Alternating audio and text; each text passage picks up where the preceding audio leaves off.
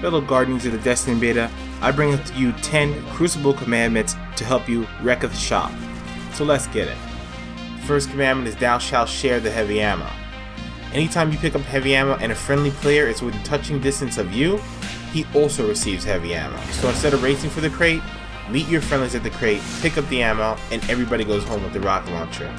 Good luck to the other team. The second commandment is thou shalt go Rambo. Rockets are powerful heavy weapons, but I ask you, consider a weapon with 100 rounds in the magazine and an insane killing speed. The machine gun is more versatile than the rocket launcher, and it comes with more ammo so you can polish off more kills, much to your enemy's dismay. The third commandment is thou shalt simply ram the bastard. When you're in interceptor on interceptor combat, shooting is for stupids. Hit the boost button, make sure that you're lined up with your opponent, and you'll go through him like a hot knife through butter. You'll receive a scratch on the paint, don't worry about it. The fourth commandment is the radar shall betray you. There is a radar, it is annoying. But crouching will slow down how often you ping on the radar, and standing still will take you off the radar completely. It's like Aliens, except your radar shows off all the scrubs. Fifth commandment is the auto rifle. Use it.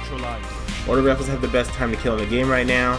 I recommend a mix of stability and rate of fire, so you're looking for weapons like the Galahad V, the Sidonia AR-3, or the practically broken Shingan C. That leads us directly into the sixth commandment.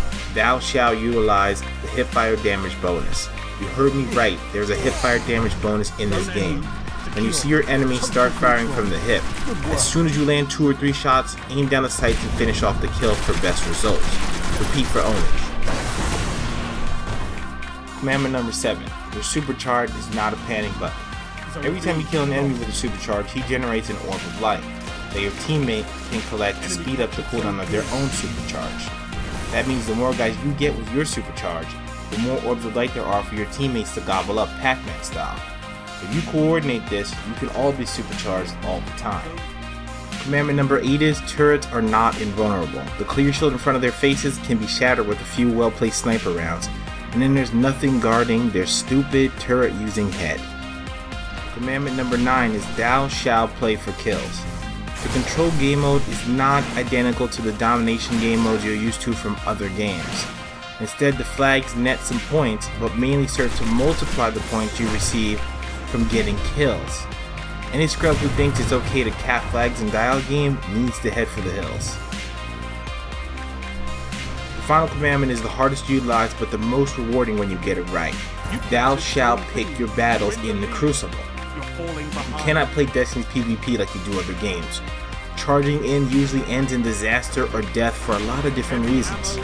Instead, you need to fight smart and not hard. Make your enemies come to you, set ambushes, play with the radar, and always fight your fight on your own terms.